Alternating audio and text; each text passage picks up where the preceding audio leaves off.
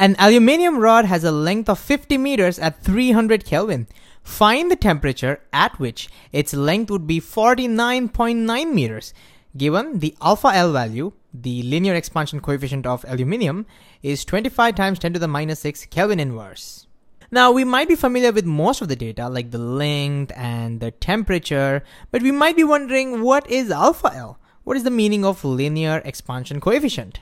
Well, it just means that if you have an aluminium rod of 1 meter and you heat it up and increase its temperature by exactly 1 Kelvin, then the rod would expand by 25 times 10 to the minus 6 meters. That's the meaning of this number. And similarly, if you were to cool it down by 1 Kelvin, decrease its temperature by 1 Kelvin, then the rod would shrink in size by exactly 25 times 10 to the minus 6 meters. That is the meaning of alpha L. And we have discussed a lot about this in a previous video.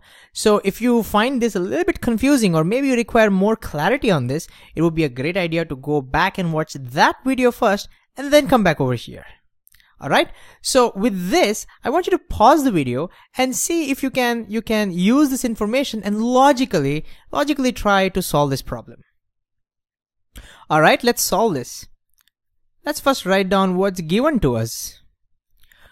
We know that the length of the rod, the length of the aluminum rod is 50 meters. Here, 50 meters. And the temperature right now is 300 Kelvin. Find the temperature at which its length would be 49.9 meters, which means the initial length is 50, the final is 49.9, so the change in the length, that's important for us, the change in the length required would be, let's see, how much is that? 49.9 minus 50, and that would be minus 0.1 meters. The minus sign is just telling that we want the rod to shrink in size, that's all, nothing else. So we want the rod to shrink in size by 0.1 meter. The question now is to what temperature we should cool it down, right? Because we want it to shrink. Okay. The first thing we'll do is try to connect delta L, temperature, length, and alpha L, everything. We'll try to build a connection between them. And the way we like to do that is we can say delta L equals alpha L. Delta L equals alpha L when we have 1 meter long wire or 1 meter long rod and the change in temperature is 1 Kelvin. But what if we had 2 meter long wire? What would be delta L in that case? Well, if we had 2 meter long wire, we could assume it is made up of two 1 meter long wires, and each one would expand by alpha L, and therefore the total expansion will be 2 times alpha L. Does that make sense? So the total expansion will be twice. Similarly, if we had 3 meters, the total expansion would be thrice. If we have L meters, let's do it in general first. If we have L meters, then the total expansion would be alpha L times L. Oops. Times L. Hope that makes sense, right? But this would be for 1 Kelvin rise. What would happen if we had 2 Kelvin rise? Oh, this whole thing would be doubled. What if we had 3 Kelvin rise? Tripled. What if we have delta T Kelvin rise? Ooh, in that case, we would just have to multiply this by delta T.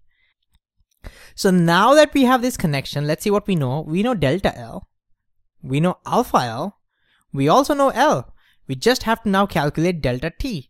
So we have now reduced the problem to mere algebra. So whatever follows is no longer physics, it's just algebra. So how do we extract delta T from here? Well, we just divide on both sides by alpha L times L. So let's do that. If we divide on both sides by alpha L times L, we get delta L divided by, delta L divided by, I want pink color, alpha L times L, and that would be equal to delta T. And now we can just substitute. Delta L is 0.1. You can substitute minus 0.1. We can do that. No problem. Minus 0.1 meters divided by alpha L is just 25 times 10 to the minus 6 Kelvin inverse times L, and L is 50. Alright, so let's just quickly solve this. What do we get? By the way, this is 50 meters, so the meters and meters cancel. we can take the 10 to the minus 6 upstairs. That will become 10 to the plus 6. 10 to the plus 6 times 0.1. That will be 10 to the power 5. So we can write that as 10 to the power 5. So 1 and 5 zeros divided by 25 times 50. So 1 0 cancels. 25 goes 4 times. So we get 400 divided by 5. That gives us, oh, there's a negative, by the way, there's a negative sign.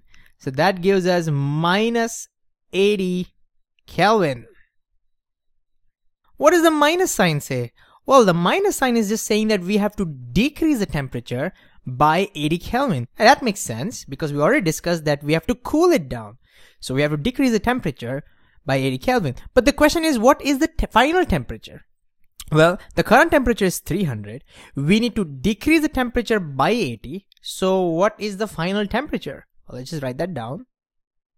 Make some more space here. All right. So the final temperature would be the current temperature 300 minus 80. And that would be 220 Kelvin. Ta-da! That is the answer. So that is the temperature at which the whole thing would shrink to 49.9 meters.